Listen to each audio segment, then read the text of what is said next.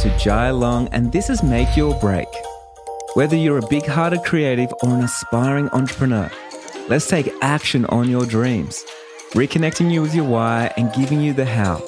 I'm here to dish out actionable mindset tips and fun industry secrets to help you blow up your biz. From eye-opening reality checks to motivational gold, no two episodes are ever the same. So tune in weekly, skip the FOMO, and let's dive into the deep together. Have you ever thought about increasing your prices and what are the steps to make that happen? Or have you thought about cracking into the luxury market in whatever that you do, attracting people that have a deeper pockets and maybe a more of an appreciation for what you actually do? Now, I talk a lot about this with so many different mentees, and today I'm actually talking with Patty Betts. Patty Betts is a wedding photographer from North Carolina, and she left the podcast a review last month, and she was the winner of my one-on-one mentoring session. So today is a snippet from our conversation that we had together and the questions that she asked. Now, to put things into context, because I did just cut out a snippet, this is not the whole thing. She did ask me, how do I increase my prices and how do I attract a luxury clientele? So we dive straight into that. Now, if you want to be in the run-in to win a mentor session just like this one, all you have to do is leave me a review on the Apple Podcast app, and I go through and I'm always looking for the next review to hand that mentoring session on to someone. And who knows, maybe you could be the next person on the podcast as well. Now, today's interview, I actually think it's not an interview, mentoring session. I think you're probably going to learn a lot from it. So I really did want to publish it because I didn't want to just keep this just to one person. I know there's so many people out there right now that are looking to increase their value in their business and the position of their business so they can be more desired and they can create that luxury experience. So I'm really excited about this. Now, before I jump into this mentoring session, I also want to remind you that coming up, I've got the Marketing Accelerator, and I'm actually going to talk a lot about this stuff in the Marketing Accelerator as well. So if you do want to jump on that and ask me some questions and everything else, it's going to go for about 3 hours. It is free. $0 to join. You don't have to buy anything or do anything. I will have the 6-figure business map opening up at that workshop as well. Of course, you don't need to be joining that if you don't want to take things to another level. But it is going to be a lot of fun. We will send you a workbook and everything. And all you have to do is head over and register at jailong.co. If you can't join me live, I'll send you a replay and it's going to be a lot of fun. So head over to jailong.co. Register your interest right there for the Marketing Accelerator workshop, and let's see if we can double your bookings in a short amount of time. If I'm looking at a 10K photographer, I am looking at what are they doing, how are they showing up, where are they marketing, what messaging have they got on their website, how good are their photos and everything else. And then I overshoot myself as a 10K photographer, and then I only charge 5,000. And that way I'm in the realm of like being an irresistible offer. And I think that's a really good space to be. Now, the next thing is like with our messaging and things like that, it's like as you get more luxury, like people change on what they want. So for instance, when you're cheaper, you generally attract people that don't have money. And people that don't have money, they have a lot of time. And they have a lot of time because their time is not as valuable as someone that has a lot of money. When someone has a lot of money, they really value their time. So we definitely value different things at different stages of our life. So if you find someone that has a little bit more money and a bigger budget, generally, if they want to spend more money, the reason being is because they want to buy back their time. And so buying back their time, when we're talking about messaging and how we show up on social media, on Instagram, things like that, it needs to pivot to talk about instead of, what's included in the packages and there's extra things and there's this and that. It needs to be like, how can I save you time? How can I give you less stress at your wedding day? How can I do those things? Now, one example is a lot of times people think if you put up your prices, you need to add more things. But I want you to think about something like, for instance, Sizzler, all you can eat. When you go in there as a family restaurant, and people that are attracted to a place like that, they generally don't have too much money. And so they're looking to bring a family and bring as much food as they can, get as much food as they can. They bring the takeaway containers and everything. And they're generally like, maybe they're complaining they want a little bit more of something. But contrast to that is like going to a Michelin star restaurant where it's, 10 times the price, but there's way less. There's way less food. And so there's way less in that. So an interesting thing there is like, if I'm going to a Michelin star restaurant, it's because one, I want status. Two, I want guaranteed that I'm going to have a good night. And 3, like I value my time, that I want to be around people, and I want an experience that's going to be good for me, if that makes sense. When you said just comparing way less food, does that mean I need to offer like less things in my package and just like let For an sure. add on, or how does that work? Well, if you want to be more expensive, then you should have less things, because people don't want more things, and they don't want to spend more time. So one example is cheaper photographers, they will add in like a free engagement session.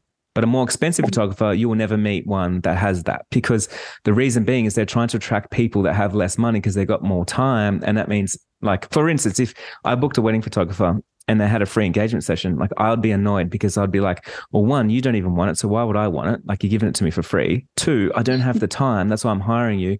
So I like the leading up to a wedding, I've got to organize a whole wedding. I've got to do a lot of different things. I don't want to have an obligation of losing a whole day to photos when I don't really want that, if that makes sense. So you're making my life harder than easier. I've got more questions than no questions. Also, if you're cheaper, a lot of the times it's harder to get in touch with you, because it's like the contact form's longer. You made it harder. Maybe I have to come and have a meeting with you. I can't even just book you in. Like maybe I have to have a couple of meetings with you. Like, so it gets harder and harder. So the more expensive you are, the easier it should be, because you're buying back time. So if someone wrote to me, 2 people write to me, right? One person will write to me and they'll say, hey, Jai, love your work. I've been following you on social media. Can I get your prices? And then the second person will give me their life story. Can you give me your prices? Is there any wiggle room or whatever? And so the second one, I always know that they've got less budget than the first one. The one that just writes one sentence to me, they've got a budget, because they don't have time. There's a telltale.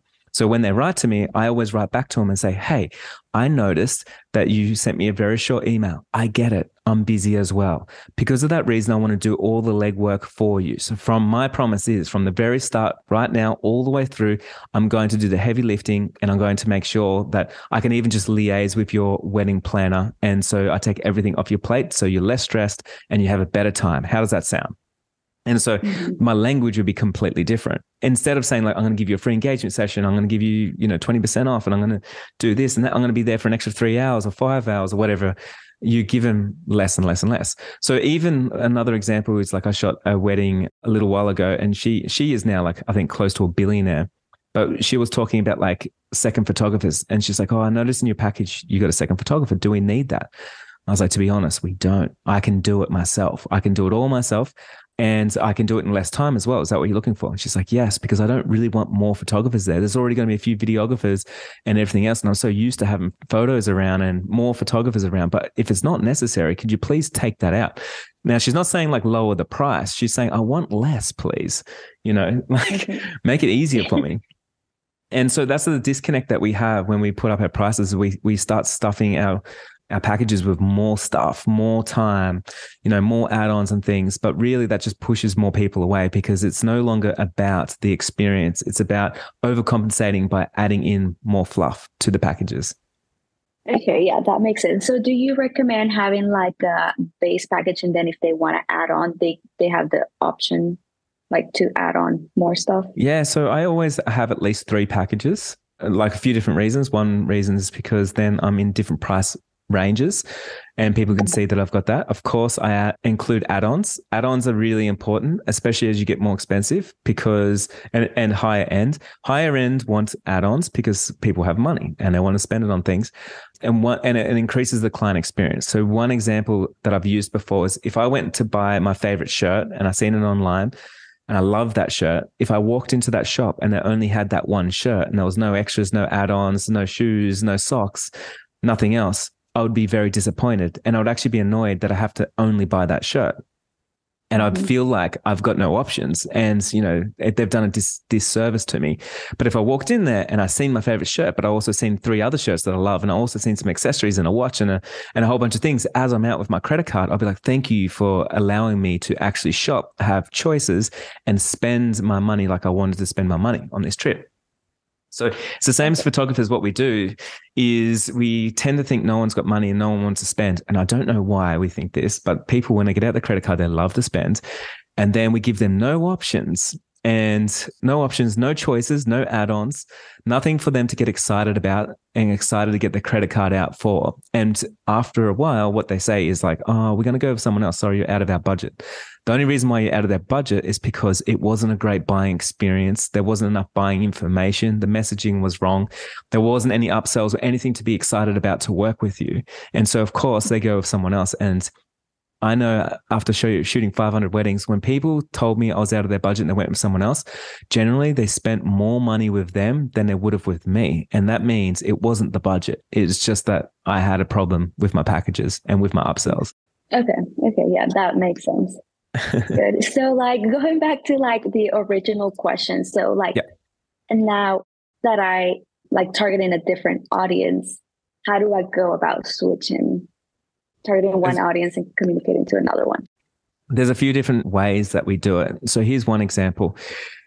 If you go to a Louis Vuitton shop or a Chanel shop or a Dior shop, and when you go down in the city, generally they're sitting next to one another. So a Prada store will be right next door to Louis Vuitton, which will be right next door, and so on and so forth. They're never next door to McDonald's. They're never next door to H&M or any of those stores, right? Now, the reason being is because they become luxury by association, and this is a marketing ploy. Now, one thing that we do is we take photos for our clients, but we don't really think about where they are, what they're wearing, and everything else.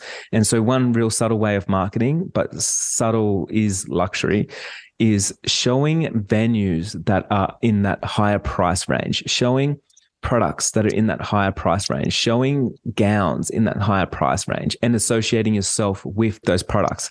Now, so often, like I personally wouldn't share a photo of, say, a dress just because I know where it's from and I know it's in the wrong price bracket and I know it's cheap. And my clients that are following me, they're not inspired by the big price tags. And so I would make sure always I'm sharing like the big price tag venue, and like just picking and choosing what's at a venue and then what can I share, what should I share and what shouldn't I share.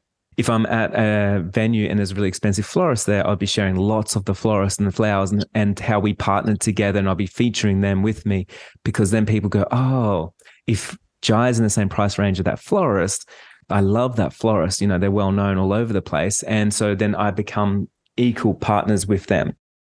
So if you are sharing stuff where it's not in line with what your clients love and are inspired by it, because we follow social media or anyone on social media because we're inspired to be like that person, or because maybe we have aspirations, maybe we want to buy one of those products one day, or maybe we can't afford it and we will one day. You know, so we definitely follow luxury products and things that you follow, for instance, like Canon cameras and the ones that you can't afford, and one day you're going to get it and it's just amazing. Maybe someone follows watches and one day they're going to get it. Like lately I've been following furniture that I can't afford. All these things is because we aspire for something else, but things I don't follow is the furniture stores that I can afford that I don't really like, because it's not inspiring for me to look at on a day-to-day.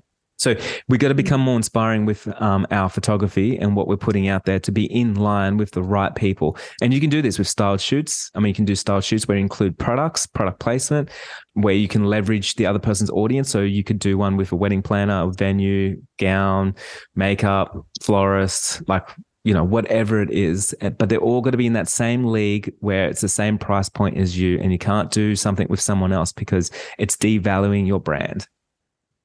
Okay. Yeah, that makes sense. So with that, how do I diversify my marketing? Because I need to speak to this new audience. They're not always all going to be on Instagram. They don't have time for it too. So how do I diversify my marketing in a way that is like, I can reach them, is sustainable in case Instagram just crashes?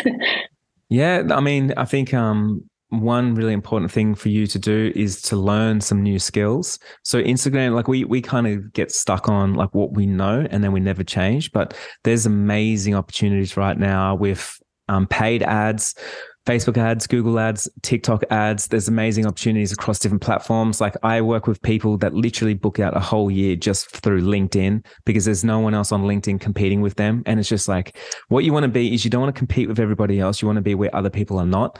It's one of the easiest ways to stand out. And if you only need to book 30, 40 clients per year, then it's very easy.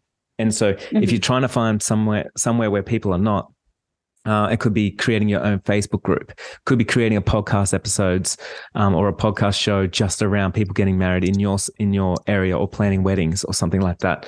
Could be going out to wedding venues in your area and just bringing them some value in some way by saying like, hey, can I shoot for you? Can I organize a styled shoot for you guys? Could I update your website? Could I bring out a wedding album? What can I do for you to bring you value so we can work together because I love your venue, right? And so if we're doing that, there's a whole nother way, but we need a strategy around that too, because if we kind of just do it sometimes, like it's not as good as if same as Instagram, it's like, you post daily. So why not daily? Are you not reaching out to a new vendor? I mean, that's a strategy now. So if you did that for the next 30 days, that's 30 vendors. And then maybe you even did blog posts on each vendor and you got them to fill out a questionnaire, and then, and you interviewed them, and they're all in that same price bracket that you're trying to lean against, like we talked about before.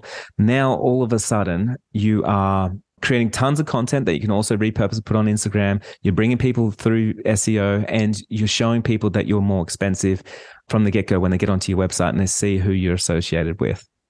Yeah, that's all very helpful. Thank you.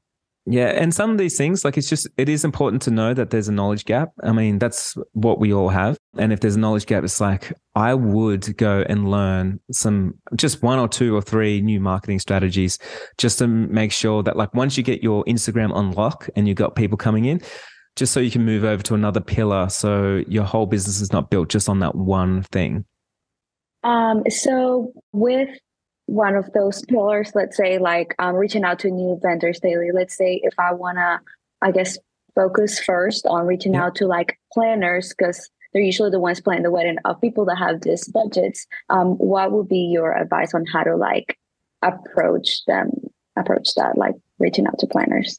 So when you're reaching out to anybody, there's going to be a few different things. Like there's a bit of mindset here as well. So one mindset thing is you got to realize that a lot of people are going to reject you, like probably 1 out of 10.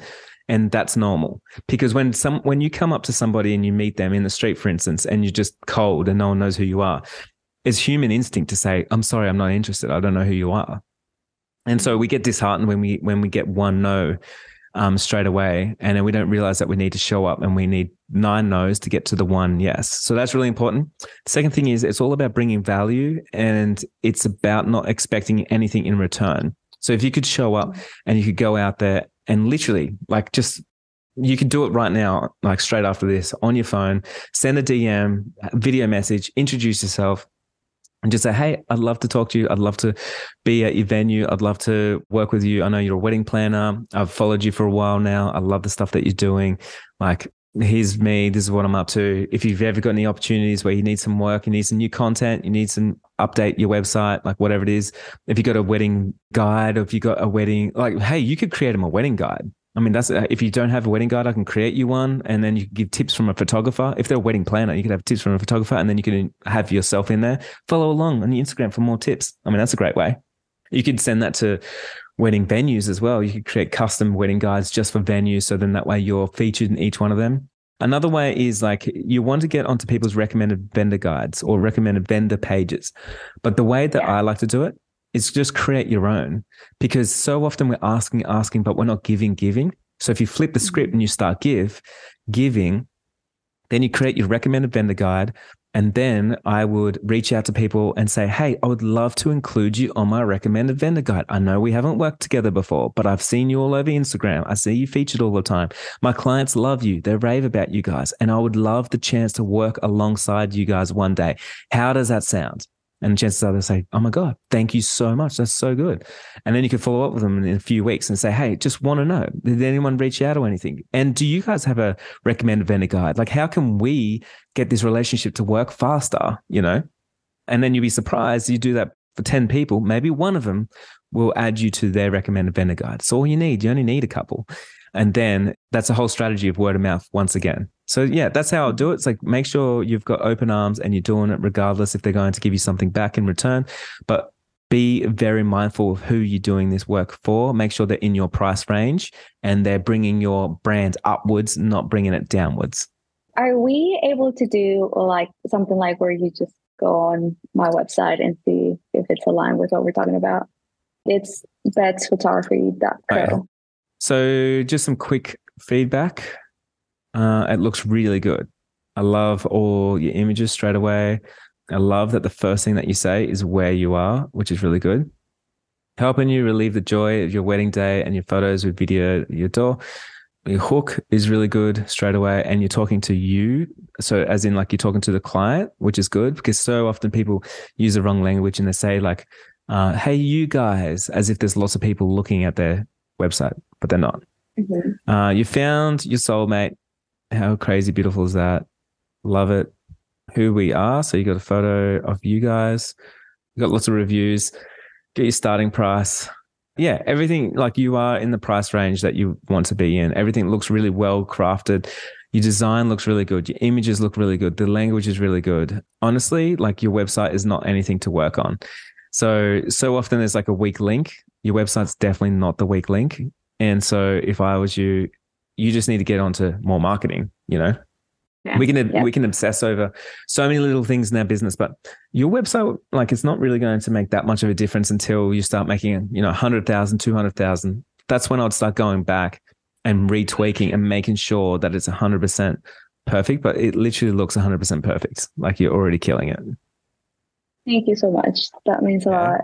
Yeah, well done. You should be super proud of it as well. I can honestly tell how much work you've put into that website. Thank you. Thank you. I listened to your episode on the website like 3 times while I was working on it. That's awesome. I can tell. I got all of those tips. Thank you. That's so good. So you mentioned something about it only matters when you go from 100K to 200K. So what do you need to do different, I guess? It's very different. What gets you to 100K to get to what gets you to 200K? Have you made 100K per year? Is that where you're at? I have, yes. Yeah. So you're between the 100 and 200? I guess so, because I've met 100K. Yeah. Okay. So that's the goal.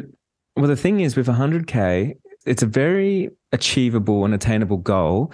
And all you have to do is like, you really don't need anything. All you need is some sweat equity and you need some ambition and you can go out there and hustle your way. Like one example is like Lilu sells website templates and she was making 6 figures in her business before she even had a website. And so I see that often. So we can get out there and we can hustle. We can DM people on Instagram instead of having a website. We can use our social media accounts, portfolios, as long as we can overcompensate with hard work and grit and just keep showing up and keep showing up. Now it becomes more unsustainable once we go from 100K up to 500K. Because as you go higher and higher, there's a few things that change. One is you got more volume of work, more people are coming in. So it's harder to show up and be manually doing things. So you do need to put systems into place. Your marketing you need strategies now, because instead of just throwing things at the wall, you need predictable strategies that are working over and over and you can like trace those things.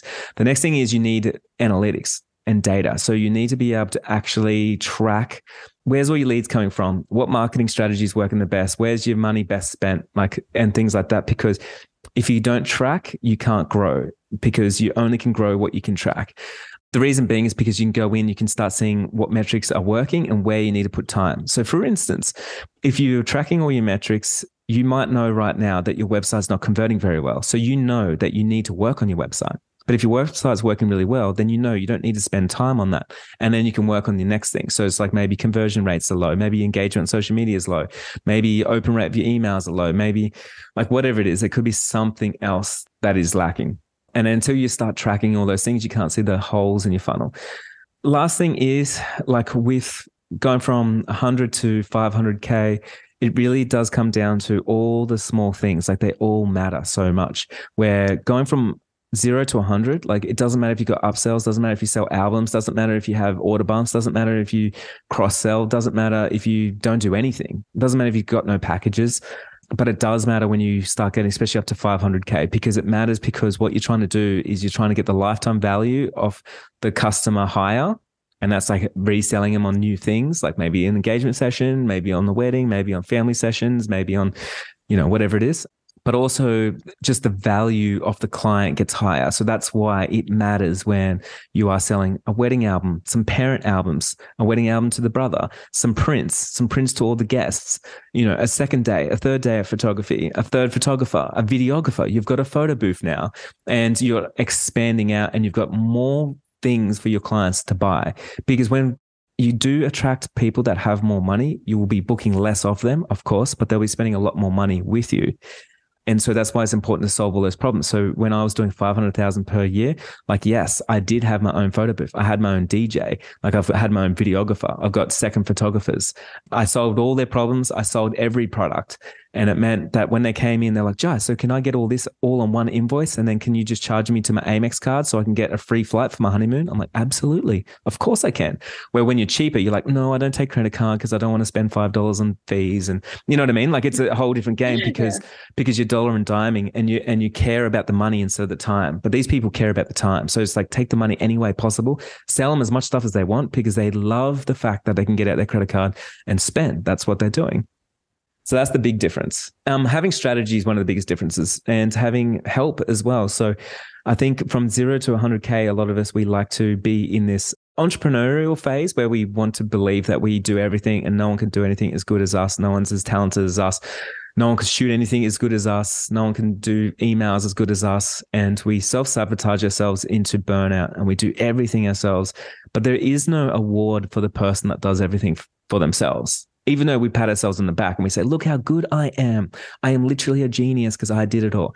But the true geniuses are the people like Steve Jobs that literally all he does is manage people and gets everybody onto the same page and sees the same vision. So if you had more people on the same page and the same vision, then you are stepping into a CEO role and where you're actually now managing stuff. So you could have more photographers, you could have VAs, virtual assistants, more programs. You could outsource more things and you're buying back your time, which means you could have a better client experience and you're spending more time with your clients, more time marketing, less time editing, less time on the emails, less time doing all the things that are low value tasks.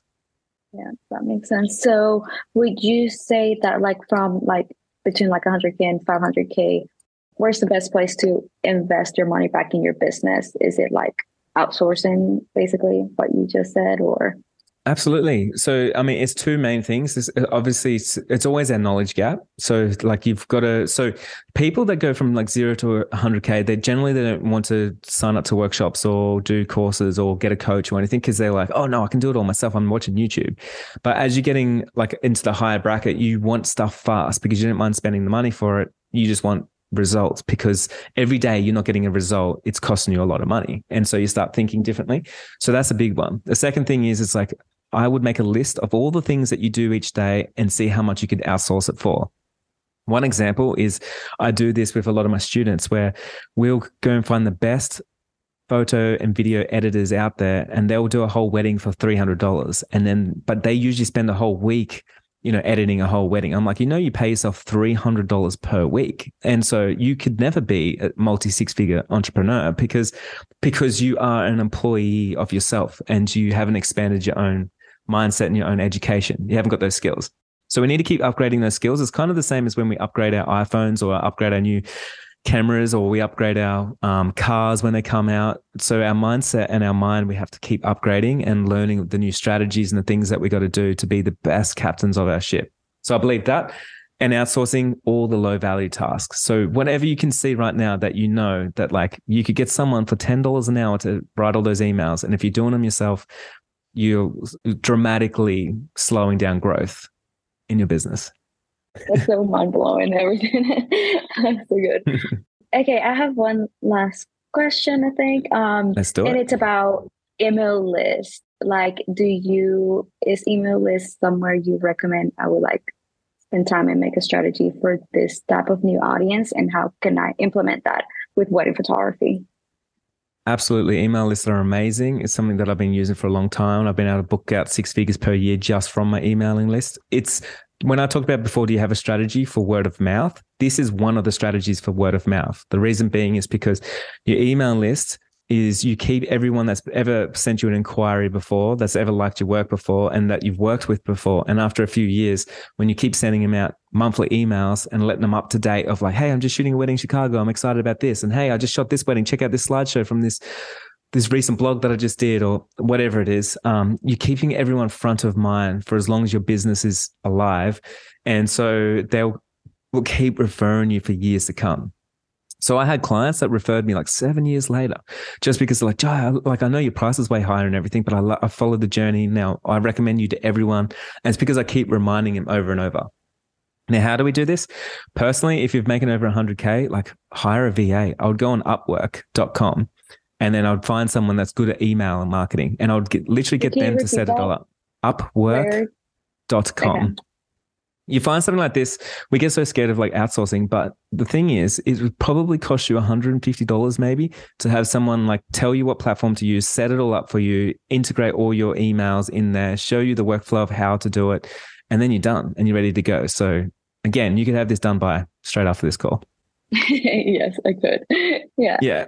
I mean, and it is really good, like having email lists and anything like that, like having, I believe the best marketing you can do is referral marketing. So just like people sharing with their friends and family. And how do we do that? Well, one is, of course, we create the best experience possible, right? We serve them at the best, highest level. So then they keep talking about us all the time. And the second phase of it is we keep reminding them that we exist because people do forget.